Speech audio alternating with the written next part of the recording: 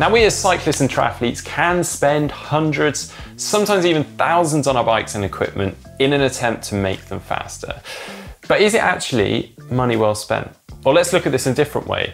Could some of those cheaper and smaller upgrades actually provide some surprising improvements? Well, today I'm going to be exploring a number of these products that claim to give us an aerodynamic saving and comparing them to their cost with the help of aerodynamic specialist Simon Smart.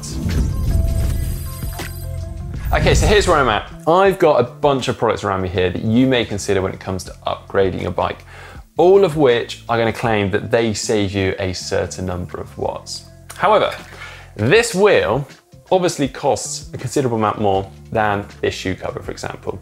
And okay, this wheel probably does save you more watts than this shoe cover, but how much is each of those watts saved actually costing you?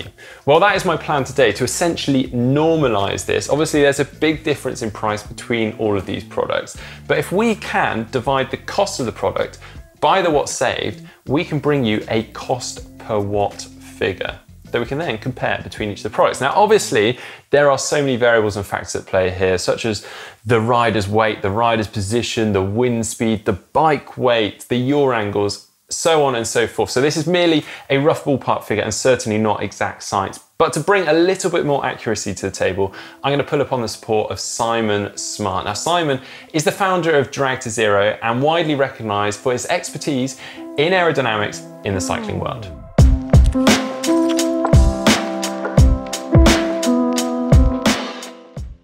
All right, hi Simon, thanks for joining us today. Now I've got a number of classic products here that athletes might look to when they're hoping to improve their aerodynamics on the bike. Now, I do appreciate we can't pull out an accurate number of watts saved per product, but you've got over 15 years of experience in this area. So I was kind of hoping we might be able to pull upon you for some help on this. Absolutely, Mark, no problem. I can see exactly where you're coming from. I think it's very confusing for the athlete and the consumer because we do get a wide range of numbers and out there, and you think, well, what is true? And honestly, it isn't that you're being misled. It's just there's so many different scenarios and configurations to consider. So in terms of the conditions that we test things in the wind tunnel and outside, is the wind angle and the speed. And then also the configuration has a big difference. So a gain of a certain helmet on one person won't be the same on someone else. And likewise, the gain of to a lesser extent, the gain of even a wheel in one frame is maybe different in another frame. So that's where there's always a variance in results, and it's not black and white, I'm afraid. But absolutely, yeah, I think I've done enough, maybe too much in the last 15 years, spent too much of my life in the wind tunnel, but I have a pretty good feeling for what the average numbers would be. No problem. Super. Okay, well, we're going to test today, or use numbers today at 40 kilometers an hour, because, well, you do a lot of your testing at 50 kilometers an hour, and quite frankly, I think a lot of athletes out there would say they don't travel at 50 kilometers an hour that often, particularly not in like a long distance triathlon. So I've got a number of products around me that we're going to talk through at 40 kilometers an hour and give the the cost per watt for each of those products. Now, let's start with the helmet. So I've got a few here. I've got an open shell helmet, a Casque Protoni, which is very standard road helmet. I've also got the Casque Utopia, which is sort of an aero road helmet.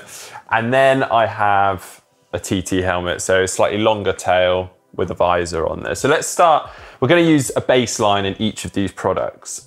So for this, obviously, it is the Casque Protoni, a very well ventilated road helmet. Would you like to talk through this a little bit? Absolutely. So yeah, with a standard road helmet, the bottom line is the designer needs to make sure it can cool in really hot conditions, usually slow speeds at the top of mountains. So you need those big vents. Unfortunately, once you have those big vents in there to extract the heat, it's very difficult to keep the flow attached around the helmet. So whatever you do to the design with those vents, it kind of is what it is. It's well ventilated, lightweight road helmet. Okay, so that's where, let's step it up now. So we've got the Aero road helmets. This is the Utopia. So typically an Aero road helmet is going to be around 4 watts faster than a normal road helmet. Some are better, some are slightly worse. And I think you get different levels of, within that category, some are more ventilated than others. Okay, so then if we step up then to a TT helmet, so we're going serious here. We've got a longer tail on the back, so the idea being that it sort of slots into the back and we're smoothing out that airflow over the body. Again, there's a big interaction with the body shape, and I mentioned that in a minute, but typically I would expect to see a step, again, of 4 or 5 watts. Sometimes on some riders, it could be even more. What we find is, for some smaller triathletes, actually the Aero road helmets can be almost as fast as the TT helmets. And that's where there's quite a lot of confusion, I think, out there, because you do hear a lot of big numbers for people doing tests on helmets. And often I think they're genuine numbers, but it's because of that interaction with body shape. So that really is the one thing where you need to experiment and get the helmet that fits you. Yeah, absolutely. And I have heard of people quite often for Kona actually using a helmet like this because it is so hot and humid and they want that added ventilation. Actually, it hasn't been much difference in watt saving, etc., between these two helmets. Now, I've crunched some numbers using some typical costs. So it's around, we're talking somewhere in the region of £175 for an Aero road helmet like this. And then this helmet comes in at around £220. And using the numbers you've sent me, that works out around £48 per watt for an Aero road helmet, and then £25 per watt for a TT helmet, which is pretty interesting. Should we ever talk about wheels now? I know this is a big area, and I know that you've got a lot of experience in having worked closely with Envy. So we are actually going to talk through a number of Envy wheels, given you've got so much data at your fingertips there. So we are going to start with, as the baseline, just a standard sort of 25mm rim depth wheel. Yeah, so to be honest, I haven't tested one of those for a very long time, but we did to start with when we started to learn about wheels over 10 years ago. So, fundamentally, if you think of a box section wheel, it is what it is. It's mechanically sound, it's the structure. The aero performance of that is purely really down to the shape of the tyre, and you're always going to get early flow separation or whatever your angle. So, yeah, it's just pretty draggy. There's no, if you go to buy something like that, there's really no difference in any of the products in terms of aerodynamics, I don't believe. Okay, so if we step it up at the depth slightly here, let's use the MV 3.4 as an example. What actually happens to the airflow then as the wheel depth gets deeper, or the rim depth gets deeper? When you get to around a 40 mil depth rim, you really start to have a surface there that you can start to tune the aero performance. So that's really why I think that's why the industry has sort of settled on that as sort of being the minimum depth. And interestingly, what we found as well is possibly the depth now is more, slightly shallower wheels are more effective now than they were 10 years ago, and that's because of the tyre shape has made a big difference to the way rim shape has gone, and the two have had to work in tandem. And I think in terms of gains, you could typically expect a 4 or 5 watt gain from going from your training wheel to that mid-depth carbon wheel, which has sort of become the norm, I think, for many people. Yeah, which is, that's substantial in itself. And that's, crunching the numbers again, but if we use the 3.4 as an example, that works out somewhere in the region of £675 per watt, which is expensive, but let's move on. So the MV 7.8, we're stepping up the depth again. What do we see in terms of the watt saving on a wheel set like that? So as you increase the depth of the rim, obviously the weight's going to go up. So you maybe see a 200 or 300 gram increase, which is a consideration. So as the course flattens out, then of course the weight effect isn't so important, but the aero effect is more important. So that's why you want to go to a deeper rim on a shallower, on a flatter course. But yeah, so we're talking of a similar gain in aerodynamics, gain of another drag reduction of 4 or 5 watts. So for the 7.8s, they come in at the same price point as a 3.4. So that equates to £338 per watt. But like you say, that is still a lot of money, but there's a lot more to be gained from wheels than simply just the drag or the aerodynamic gain. So, and then the next thing, and this is a bit of a minefield, it's the disc wheel. And Envy have just brought out a disc wheel, so I know that you've got a lot of testing from that. Yeah, why would someone want a disc wheel? Are they any use? Should we get one? What's the point? Absolutely, yeah. I mean, the disc wheel again is you can imagine it's very difficult to make a disc wheel very as light as say a 7.8 rear. So there is a weight penalty, but you are maybe getting again another 5 or 6 watts. Sorry, that'd be more at 50 kph. You're probably getting a gain around 5 or 6 watts. So at the triathlon speed of 40, you're seeing a gain of 2 or 3 watts. So you can see why, if I was you, I would be questioning whether it's the right course for a disc wheel. If you're often below 40 kph, then you're paying for that weight and that extra inertia. Well, yeah, it also obviously gets complicated because you do need a front wheel, which is going to cost you as well. So that is, it's probably quite a big investment for a disc wheel. Now let's move on. I mean, we've spent long enough on wheels, onto shoes. So again, just reaching down here, I've got a few options. So I've got the Shimano, I think these are the TR9. They're a very popular triathlon shoe. I've also got here the Bont Zero Plus shoes, which I absolutely love. See a lot of pros like Jan Frodeno wearing these shoes. We're also going to look at shoe covers. Now we've got the Velotoes shoe covers here that you see a lot of TT riders using. I do also have here something that Sebastian Kienle's used, which is a more triathlon specific shoe cover, so you can quickly, well, to a degree, quickly whack this on in a transition over your shoe. It doesn't come up quite as high. What are the watt savings that we'd see? Let's use this as the baseline. Obviously, this is a very ventilated, probably what you'd consider quite a messy shoe. What is the difference between these types of shoes? Okay, so yeah, with shoes, I mean, obviously you've got the problem of, I mean, that's not bad. The tri shoe in terms of shoe aerodynamics is already quite a good baseline. But buckles and things that can trip the flow can cost you a few watts. So what we're looking there, if you have a nice smooth surface with the Bont, they've done a fantastic job of cleaning everything up. And they've also got some turbulation on there with the dimples and things. They do test pretty well in the wind tunnel. And I would say, typically I'd always be surprised if you didn't see a gain of 2 watts at 40 kph with those, maybe a bit more on some riders from some of the tests we've done. As I say, it's quite a tricky thing to test, so you do get more variability in the numbers. So yeah, if we compare the two, so these come in at something like £170. These are £270, so an extra £100. So that works out with a 2 watt saving, £135 per watt, which is pretty good. Then, I mean, this is an interesting area, but if we use sort of these shoe covers, aero covers, what kind of watt saving do you see for something like this? Because these literally cost about 20 quid.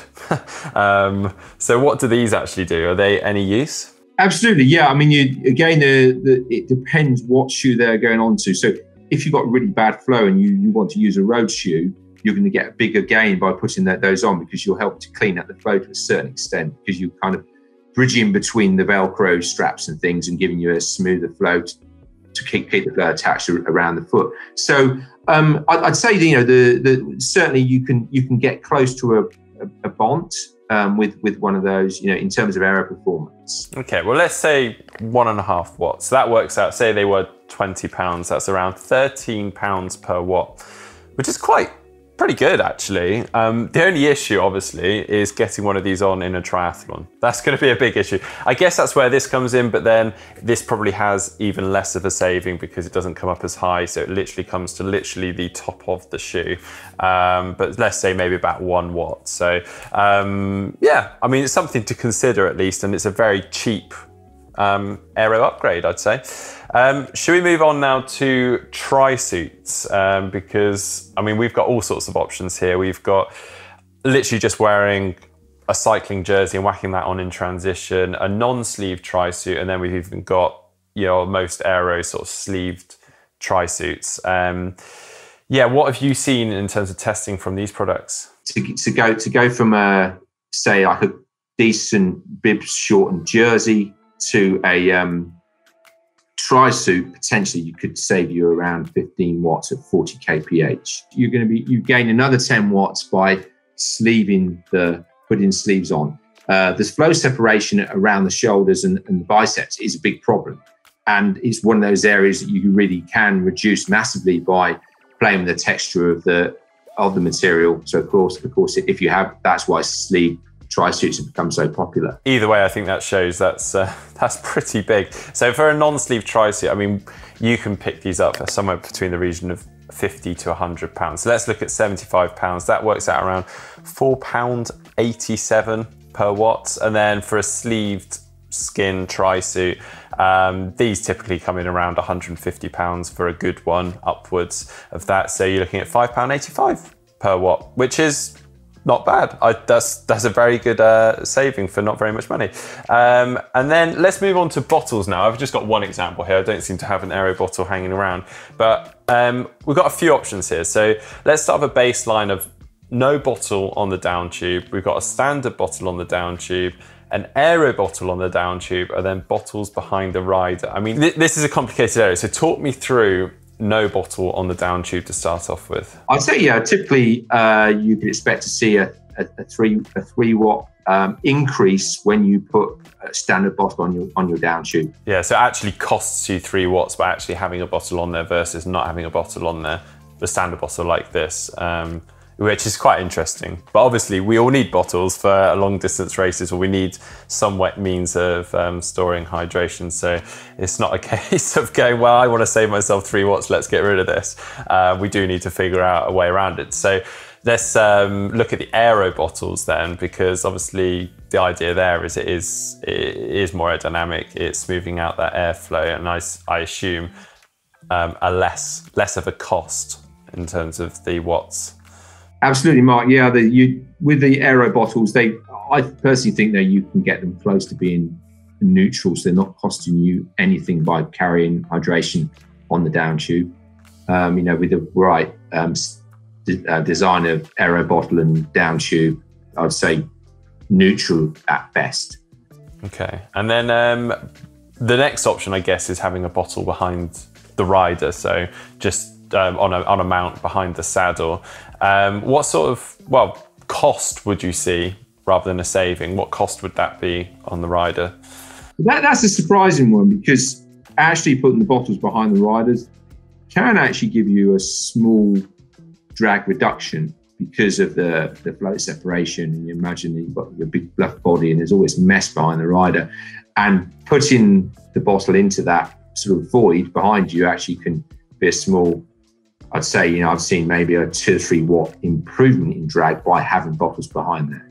Okay. It's not a practical place to have bottles, but it's not worst case. I think be fairly confident you can put it anywhere, position it anywhere behind the saddle, and it's not going to cost you anything. If you're clever, you could get some small gains. Okay, cool. Well, I've crunched numbers a little bit, because let's use a standard bottle on the down tube as the baseline, because that's what a lot of people are doing. And then using an Aero bottle on the down tube is the next step up. So, I mean, you could pick these bottles up for about £5, whereas an Aero bottle might cost you around £30. That means, cost per watt for an Aero bottle is around £15 per watt. So we're getting around a 2 watt saving between this and an Aero bottle. The bottles behind the rear, I mean, you can pick those systems up for around £30 to £50. But as you say, so that's quite interesting, that actually could have a reduction further in terms of it's actually helping that airflow around the back of the rider, which I hadn't realised at all. So yeah, I mean, thanks ever so much for this today, Simon. That's been really interesting, very thorough. So thanks for that.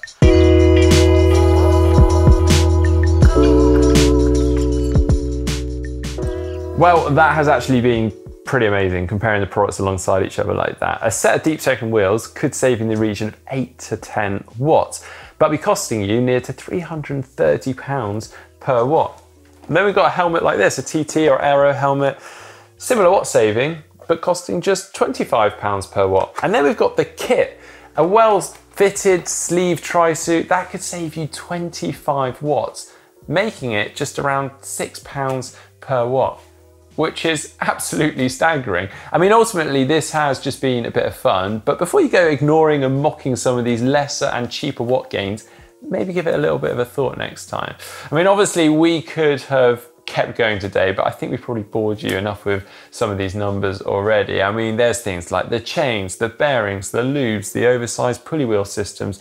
Maybe we'll save that one for next time, providing there's an appetite after this one. Well, I hope you have enjoyed today's video. If you have, give it a thumbs up, give it a like. Thanks ever so much to Simon Smart from Drag to Zero for his help on today's video. If you have enjoyed this video and you'd like to see more from GTN, make sure you're following us on social media and subscribed on YouTube.